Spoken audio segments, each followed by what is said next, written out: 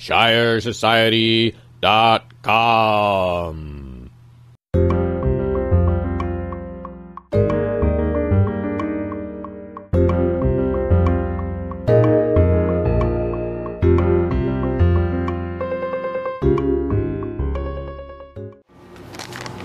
So I have a question for you. I'm late for my meeting.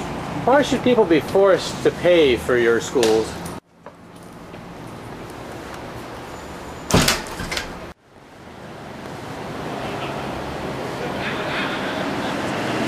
What can I say? If it's interesting, film it. Although, that's not interesting.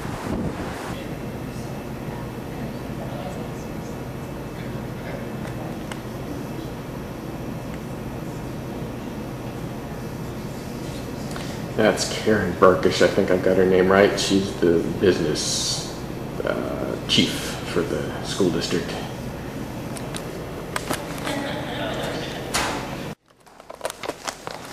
There's a Brody question. I'm wondering, how many closed meetings do you guys have per year exactly?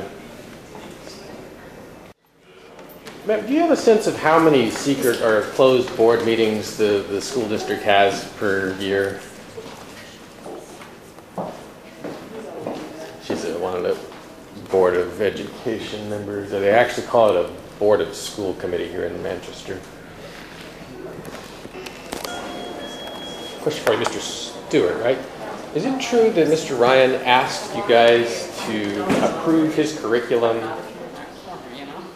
before he finished it, before you could read it?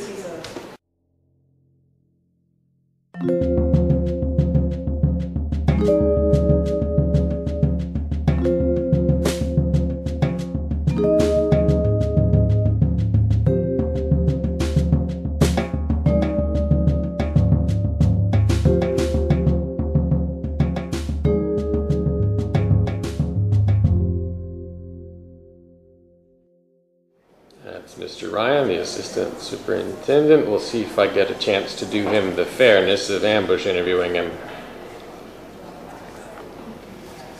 Last time I did, actually, he was fairly open and gregarious, but sometimes getting this impression around here that a memo has gone out to seal the lips.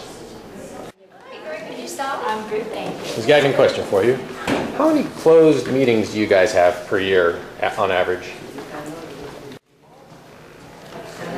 No idea. There's some that go into non-public because of personnel reasons, but Any sense? I would be a guess on that one. Do you feel, are you comfortable that all of them comply with the law on closed meetings? Yes. I think they do. All right, thanks. Mr. Stewart, is it true that Mr. Ryan asked the school board to approve his curriculum without having them be able to read it first? How are you? Good. Ms. Burkish, what's the difference between the money that you manage and tax, Mr. Beaudry, question, have you received any more pressure to not talk about confidential documents, quote unquote? Nobody pressures me. He's his own man. Good, good.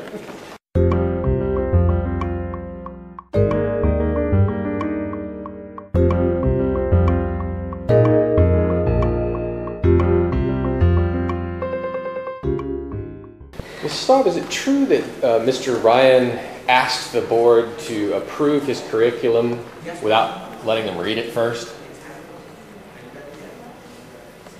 Let me get this right this time. What's the difference between the money you manage and stolen property?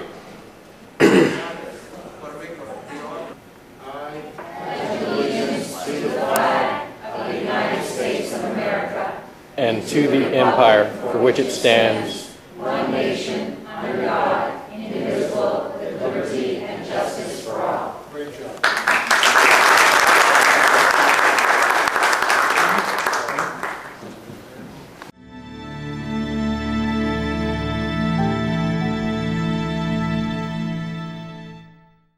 The old world is collapsing, and it's going to take its slave driver governments with it. But what will rise up in their place? In New Hampshire, the Shire Society has a plan, a thriving web forum, and a history of action.